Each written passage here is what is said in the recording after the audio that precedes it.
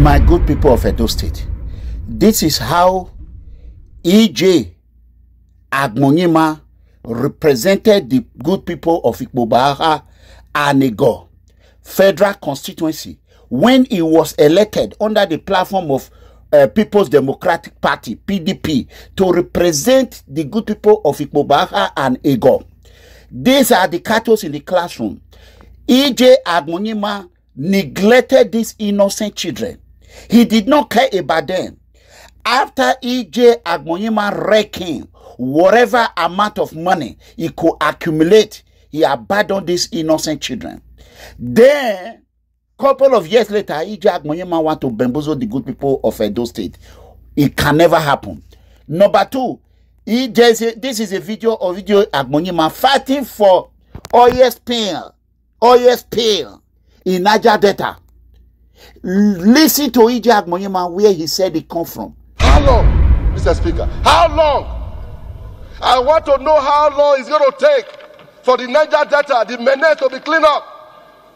Go to Ikara, my community, my local government, the same thing. Go to Ikara, my community, my local government, the same thing. This man, is he really an Edo man? Listen to the way he fought for these people. You know, he raised an emotion and that oil was not clean. E.J. Agbonyima did not do the same. When Fulani herdsmen killer invaded our farm, invaded Ikpobaha, invaded classroom, E.J. Agbonyima is a double standard man. E.J. Agbonyima is a political con man. E.J. Agbonyima is not to be trusted. E.J. Agbonyima is a blackmailer, just like he blackmailed myself. He asked his terrorist network social media bandit to write articles, lie, blackmail me, Eranomigo, me, Abba. I will narrate E.J. Agbonyima so that the world can know who he is. Here now, E.J. Agbonyima, only one thing that I did is to ask you a question. Show us your report card. What did he do? What did you do when you were representing the good people of Ikpobaha and Ego? Accountability, that's all I ask. E.J. Agbonyima, you order your boys to blackmail me. E.J. Agbonyima, haba. My people, watch the video. Playing his own role as usual. This is painful, Mr. Speaker. It is appalling. It is disheartening. Unacceptable. That our people should not live to suffer this way. What happened ago in Mexico, Mr. Speaker?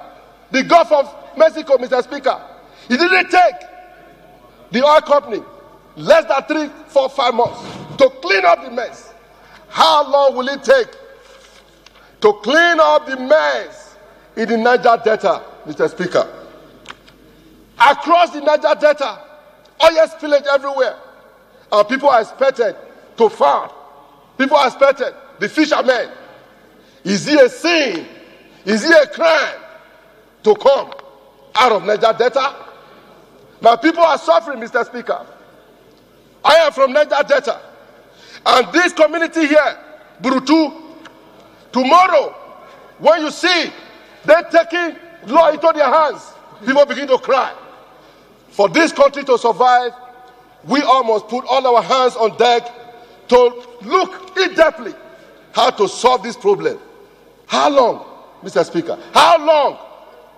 I want to know how long it's going to take for the Niger Delta, the menace to be cleaned up. Go to Ikara, my community, my local government, the same thing. Oil spillage everywhere. Destroy the farmland, destroy the waterways, and people have nothing to do. And we are lamenting. A country where highly blessed by God.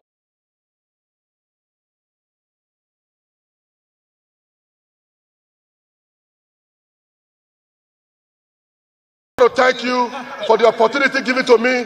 Enough is enough that the people of Niger Delta deserve to live. Those farmers deserve to do their farming. Those fishermen have the right to do it. Share Almighty, with collaboration of DPRO, NFPC, all of them will be brought to justice, Mr. Speaker. Nozra, they should face and do the right thing. We know it, Mr. Speaker. This is the last hope for ordinary Nigerians. Please help me to support this menace. Thank you very much, Mr. Speaker and dear colleagues.